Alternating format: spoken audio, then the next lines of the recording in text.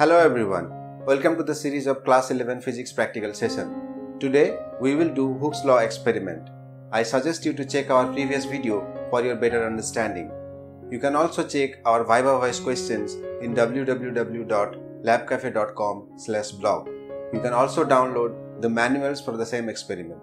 The aim of the experiment is to find the force constant of a helical spring by plotting a graph between load and extension. Apparatus required.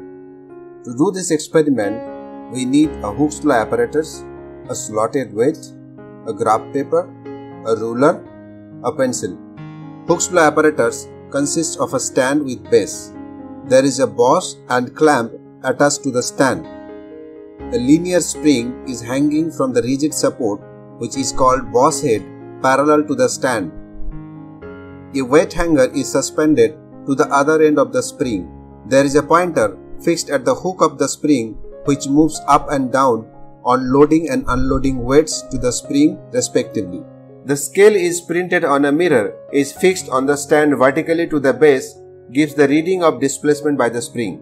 According to Hooke's law, if a load F is suspended from lower free end of a spring from a rigid support, the length increases by amount x, then F is proportional to x, or F equals to kx, where k is the constant of proportionality. It is called force constant or spring constant. If x equals to 1, then from above equation, F equals to k.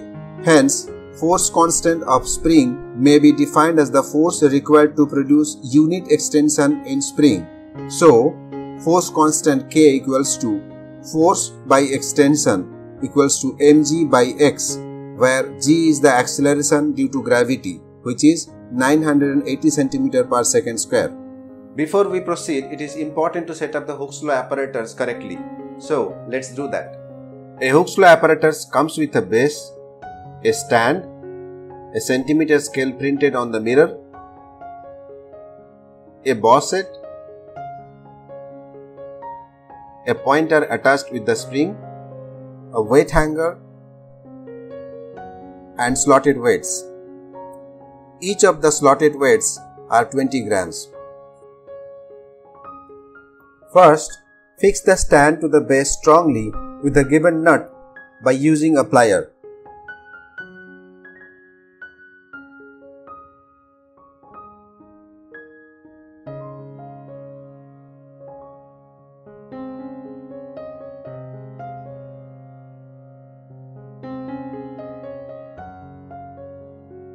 Then, fix the reading scale printed on the mirror on the wooden structure with the help of 2 screws.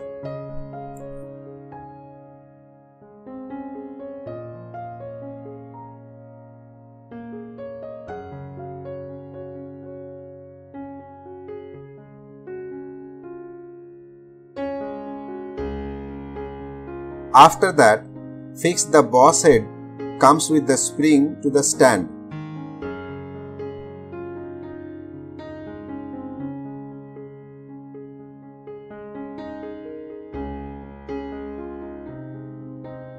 Tighten the screw firmly. At this point, make sure that the pointer is not touching the mirror. If so, adjust the nuts in the arrangement from where the spring is hanging. The apparatus is now set up and ready for experiment. Procedure. Once the apparatus is set up correctly, place it on the table. The scale is in centimeter.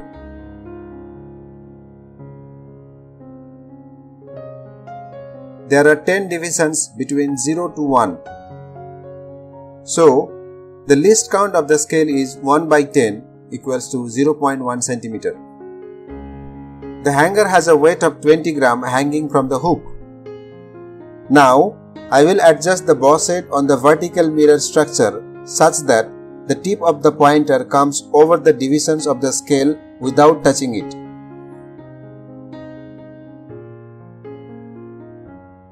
Once the pointer is stable, look at the pointer such that the image cannot be seen, which means the pointer and its image remains at the same line. We can say the parallax is removed. At this moment, take the reading of the position of the tip of the pointer on the scale. Here it is 0.7 cm. Record it in the loading column against zero load. After that, I will gently load 20 grams slotted weight to the hanger. The pointer tip moves down. Once the pointer tip comes to the rest, take the reading of the position of the tip of the pointer on the scale. As you can see, it is 5.3 cm. Record it in loading column against 20 grams in the table. Repeat the same till 4 slotted weights have been added. You must be careful if the maximum load does not exceed the elastic limit of the spring.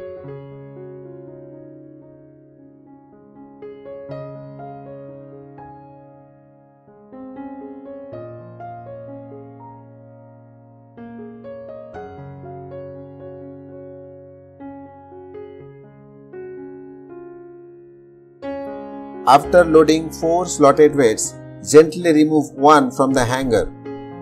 The pointer tip moves up.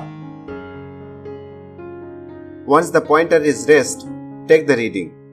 Here it is 14.5 cm. Record it in loading column against 60 grams in the table. Repeat the same procedure until only the hanger is left.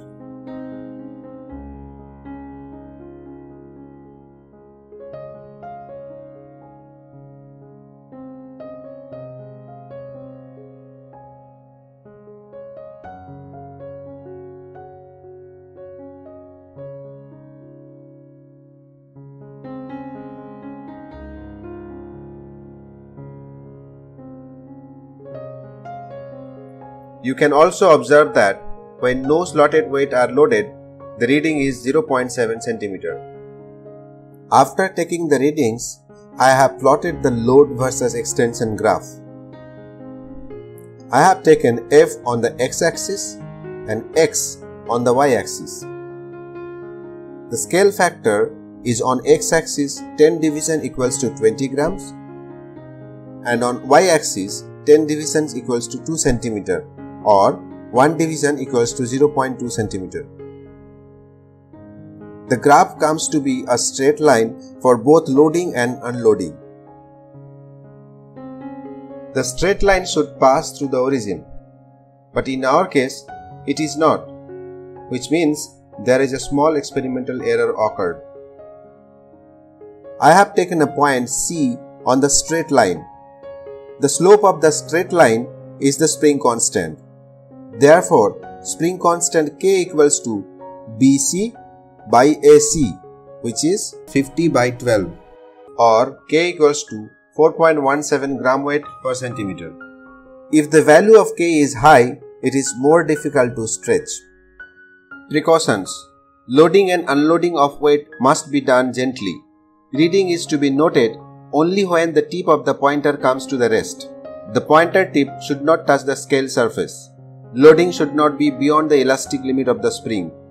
So, these are the step-by-step procedure to perform Hooke's Law experiment. I hope you have enjoyed this video.